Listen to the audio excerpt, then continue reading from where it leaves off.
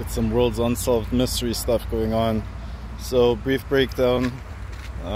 This is one of like the 7 remaining tigers in the world. I posted some images online to some history groups, and fundamentally what I'm being told is the hull is real, and it definitely looks real because you can see the engine back there. One second.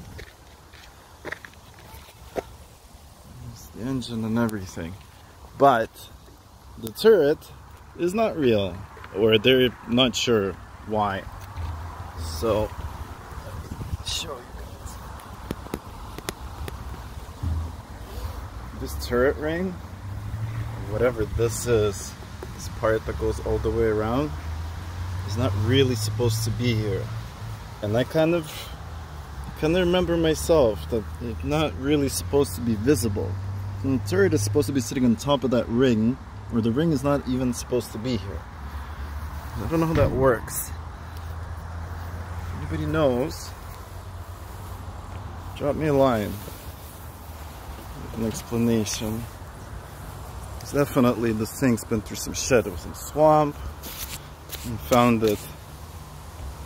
Used it at a firing range.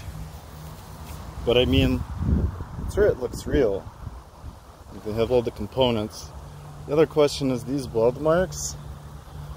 I don't know, they look a little fresh, but I really doubt that they constructed this turret for this tank.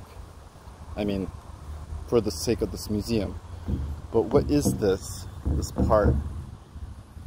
I don't really know. Yes, the turret, if this is the turret ring, then this is supposed to be sitting further, or inside. And the turret is supposed to be sitting on top of this piece, because that's how it turns. But for some reason they put it on the outside. Well, maybe they just put it on the outside because they put the 2 pieces together. But again, if you know, drop me a line. Or leave in the comments below. Thanks.